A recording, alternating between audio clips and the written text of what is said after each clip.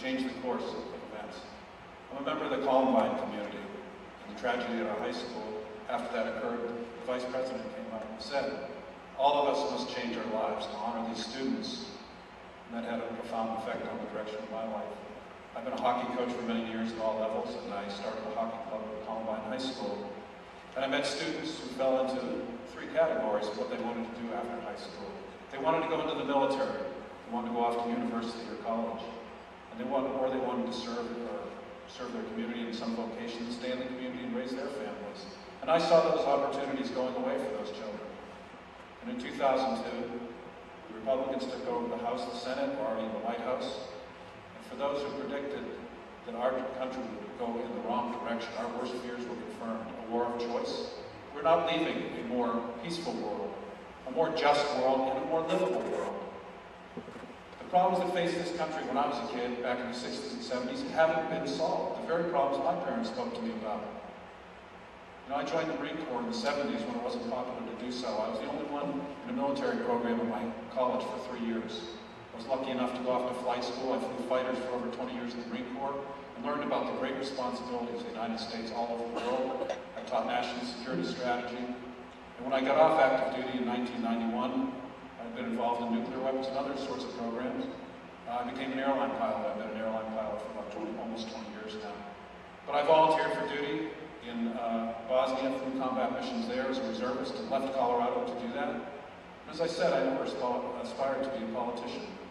But here we are in 2010, and in 2008 I decided to run for Congress. And I feel like I can represent all of the people of our district. I understand matters of security, of rights, of prosperity, and how to move this country forward. And I'd like to talk about my agenda as we go along through the presentation. So thank you.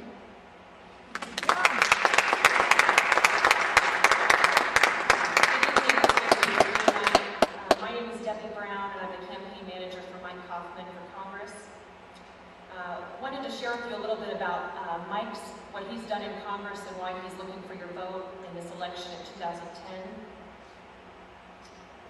In his first term in Congress, he's actually stunned by what he's finding in Washington, D.C. As most of you know, our country desperately needs to be put back on track. Congress controls the purse strings, not the executive branch. And in 2007, when Nancy Pelosi and Harry Reid took over the leadership of Congress, the national debt stood at $8.6 million. Today it stands at $13.5 trillion. I'm sorry, the national debt before was $8.6 trillion. Today it stands at $13.5 trillion and is rapidly rising. 15 million Americans are unemployed. And unfunded liabilities that we're leaving our children and grandchildren are just drastically wrong. This is one thing Mike talks about pretty passionately, is the deficit and the debt. The deficit this year, the difference between government tax receipts and expenditures, the deficit alone is $1.4 trillion that we're adding to our federal debt. And in 2007, one of the things he likes to talk about is the ratio of debt to gross domestic product, GDP, stood at 36%. That was only in 2007. Now it's already at 62%.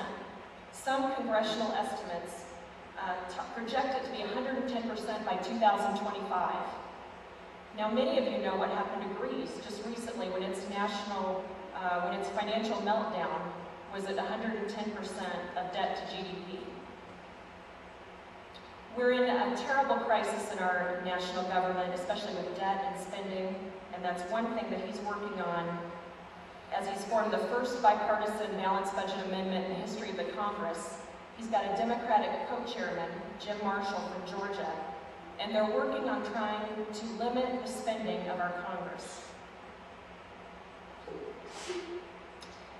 Mike Hoffman also believes the best way to stimulate the economy is not by increasing the cost of doing business in this country and enlarging our government. He believes that actually injecting money into the private sector through tax relief and unregulating some of the business environment will help create jobs and economic opportunities. Lowering marginal tax rates have worked in the past and will work again. The last thing I wanted to share with Mike in my opening was that both parties, he believes both parties have had their fingerprints on a lot of the problems that we face today as a nation, Republicans and Democrats. And he will, if Republicans gain power again in the House this election, he will only stand with them if they stand for limited constitutional government and conservative principles. That's what he ran on in 2008, and that's what he's running again on in 2010. Thank you.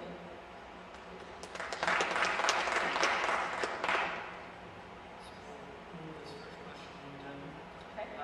What are the first two bills that Mike would propose upon being reelected to the House? As I did mention, one of the things Mike is passionately working on is the Bipartisan Balanced Budget Amendment Caucus, and he would continue to work on that. The purpose of the caucus is to get House Joint Resolution 1 passed, so he's a driving leader in that effort. The first bill he would also work on is the Rare Earth Supply Chain Technology and Resources Transformation Act. It's a long bill. Basically, what his concern is, the U.S. is nearly 100% dependent on imports for vital materials and rare earth elements. And he feels like this is a real national security issue, and we need to figure out some ways within our own country of mining these rare minerals. A lot of these minerals we can only get right now from China, and there's a worldwide growing demand for them, and they're critical for our weapons systems. The other bill he let me know about that he would be working on is the National Guard Employment Protection Act, which would give members of the National Guard the same reemployment rights that right now are already given to members of the Reserve. So he feels like that's an important thing that he can do for members of our military. I think that the first two bills that I would work on, and I've already proposed, are two of my major proposals, and they have to do with the importance of creating jobs in our economy in the short term and over the long term. And I agree that the national debt is the biggest threat to our economy in the long term. My first proposal I call BRICS, Bonds that Rebuild and Invest in Our Communities.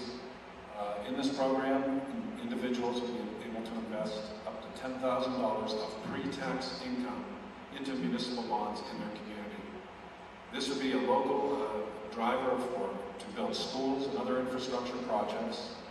It would also be a fairly substantial tax cut for those in the 36% tax bracket who invested directly into their community. After holding these bonds in their community for over a year, they'd have a $3,600 tax savings. So it's a major tax proposal and investment into our community. And I will say, if the Bush tax cuts were to expire for anyone, but for those who, under the president's proposal, would make more than $250 a year, everyone who makes $400,000 a year or less would not experience a tax increase if they invested in their community through the BRICS program. The second bill I would introduce, I call Congressional Incentive Pay. I would cut Congress's pay by 5% in every session in which there's a deficit. I introduced the idea in August, and just a few weeks later, my opponent introduced a bill in Congress to cut Congress's pay. My bill is an incentive to bring people to the table to solve the deficit problem. I'm not opposed to a balanced budget amendment, but I think it kicks the can down the road. It doesn't deal with the problem right now. We need people at the table solving the problem, acting on the debt commission's recommendations immediately, and dealing with the debt now. The Republican pledge that just came out last week will bankrupt the country. We're not going to touch defense or Medicare, but we're going to cut taxes. There's no such thing anymore as across-the-board tax cuts. There's just tax shifting onto our children.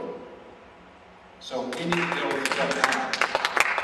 You're standing here and saying you can't cut defense, you're not going to cut Medicare or Medicaid, you're not going to cut any of the entitlements for defense, and you're going to balance the budget, is absurd.